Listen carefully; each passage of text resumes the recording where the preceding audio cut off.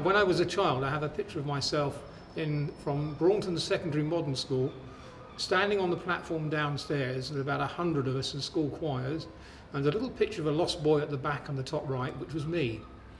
Then I joined the army and left, but Barnstaple is my hometown because my grandparents were here. So when I gave up travelling around the world, I came back again. But I was a musician in the army, so I've always loved the theatre. I love music and I love acting and seeing all those kind of things. And I've been to amazing places around the world to watch concerts and operas and things.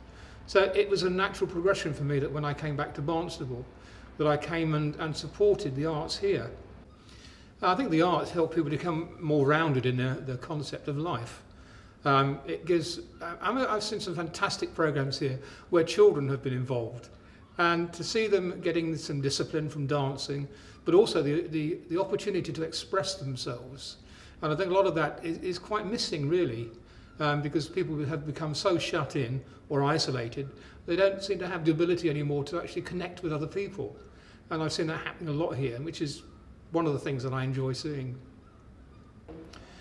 Volunteering is very important because the charity itself, being a charity, requires people to help out in the best ways that they can. By volunteering, at least I'm freeing up some finances that they could use in other channels.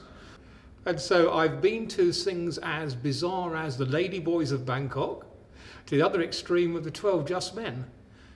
These are absolutely phenomenal. I wouldn't normally have the chance to see programs like this, and it's great. I love it. So being a volunteer, I mean, you do have duties, obviously, but one of the great pluses is to actually interact with the people. I love meeting people, chatting to people, and then having the bonus of watching the show as well. It's incredible. I mean, why isn't everybody a volunteer?